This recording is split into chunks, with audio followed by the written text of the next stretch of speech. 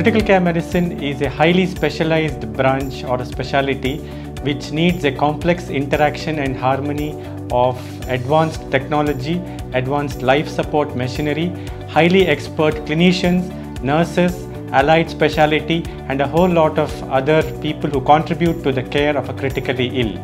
In this context, the advent of extracorporeal membrane oxygenator, or ECMO for short, has made a paradigm shift in taking care of some of the patients who till about 10 or 20 years ago were considered non-salvageable. So what is ECMO? It is nothing but a very complex machine where blood is taken out from the patient, pumped into a membrane artificial lung and returned back to the patient.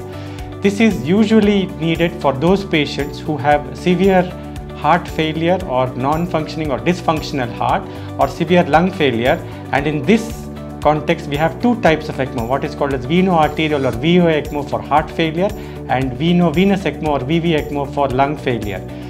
VA ECMO or veno-arterial ECMO is a temporary supportive device which provides mechanical support to the failing cardiovascular system along with simultaneous gas exchange.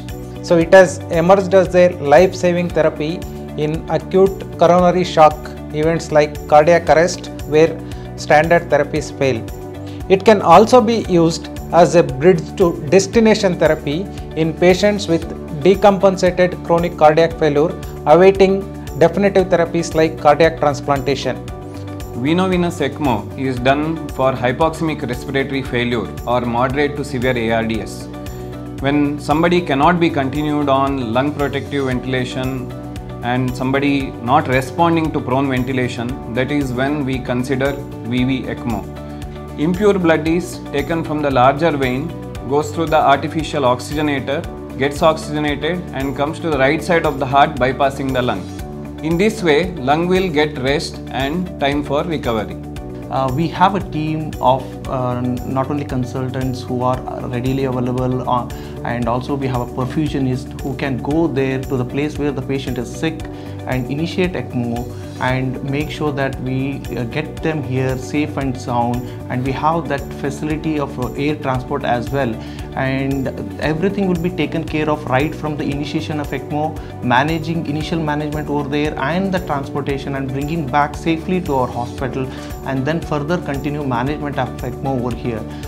We at the Department of Critical Care Medicine at Manipal Hospital, Old Airport Road, have over 25 years of experience and legacy in taking care of extremely sick, critically ill, complex patients, and most of them have done well and survived to go back to normal life.